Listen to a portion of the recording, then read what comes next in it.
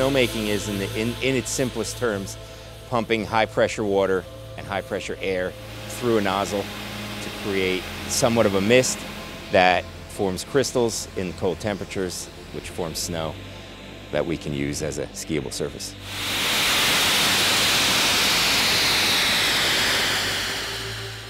I'm John Tversland, and I maintain the snow surface at Mountain Creek.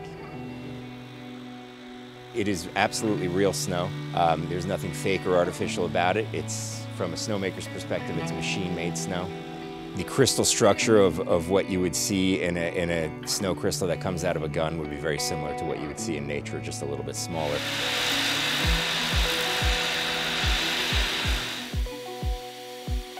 Snowmaking is critical, especially for us here in New Jersey. Without it, we wouldn't have a ski season. It wouldn't happen. We don't get enough natural snow.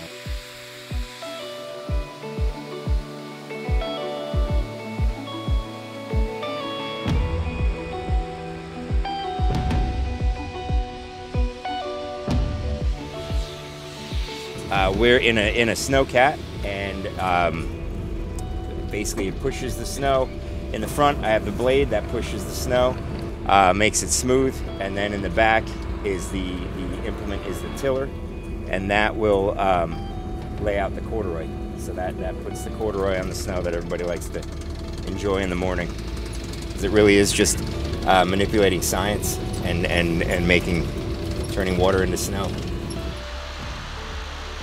You know, everything we do depends on the weather. For us to make snow, we need sustained cold temperatures. On a regular basis, we are probably saying a few choice things about Mother Nature and how we feel about her. So everything we do depends on Mother Nature.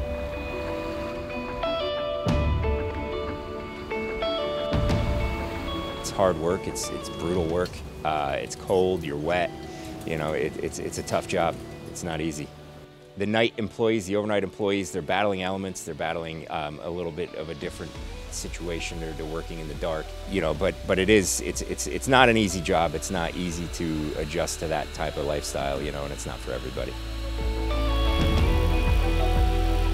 Enjoying what we're doing. That's what it's all about. It's probably a lot less about playing God and diverting the weather or creating weather.